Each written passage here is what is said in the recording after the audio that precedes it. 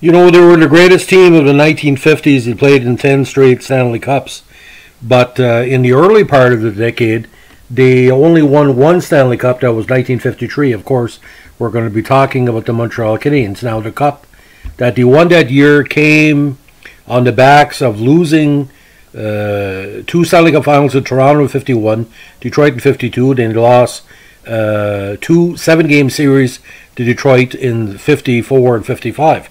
Now, that 53 Montreal Canadiens team, led by Dick Irvin, knocked off the Bruins 4-1 in the final. Now, what was really interesting with the Stanley Cup finals that year, the Bruins had lost to Montreal the last time they won the Cup in 1946, with some of the players on the 46 Montreal team and Boston team still around in 53. Now, games 1, 2, and 5 were held at the Forum. Montreal won the opener 4-2, but lost in an upset 4-1 to Game 2. Now, when it went to Boston, Montreal blanked the Beantowners 3-0 in Game 3, and then it won 7-3 in Game 4.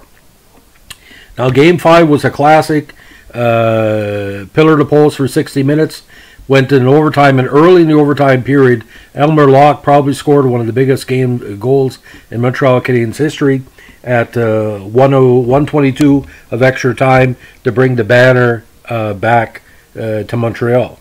Now, what really stood out for me, ladies and gentlemen, was that the two big wins in Boston, they outscored the Bruins 10-3, and basically showed the superiority of Montreal yet again against the Bruins. Now, the 53 Stanley Cup was presented to Canadiens captain Emile Bouchard by NHL President Clarence Cabell, again following the victory in Game 5. Now, players on the team, including Paul Masnick, Billy Ray, Elmer Lach, Johnny McCormick, Kenny Mosdell, Paul Mauger, Doug Anderson, Callum McKay, Bernard Jeffrio, Floyd Curry, Dick Gamble, Mercer Rocket Richard, Dickie Moore, Bert Olmsted, Lord Davis, Doug Harvey, Emile Bouchard, of course, Tommy Johnson, Dollard Saint-Laurent, Jim Bud McPherson, Eddie Mazur, with goalies Jerry McNeil and Jacques Plante. Now, after Jacques Plante lost Game 2 4-1, he was replaced in favor of veteran Jerry McNeil. The move eventually paid off, as McNeil posted 2 shutouts in the last 3 games and only gave up 3 goals for.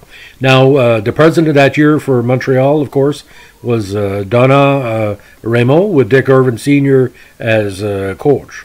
Now, and the great Camille DeRoche and Frank Selke Jr. were the publicity directors for the team.